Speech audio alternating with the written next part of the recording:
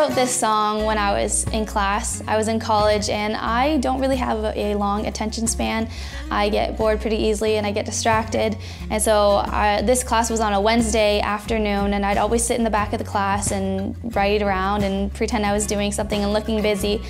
But I would always get really inspired, even though it was totally not an inspiring class, and I would come up with really good ideas or really good song lyrics.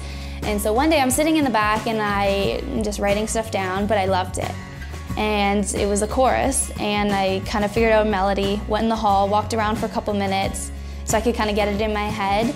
Came back to class, quickly wrote down 2 verses, came up with the melodies, and then when I'm driving home, the first 3 guitar chords I played fit perfectly with the song. I might have had to change the capo and the key a little bit, but that was the quickest song I've ever written, and I love it.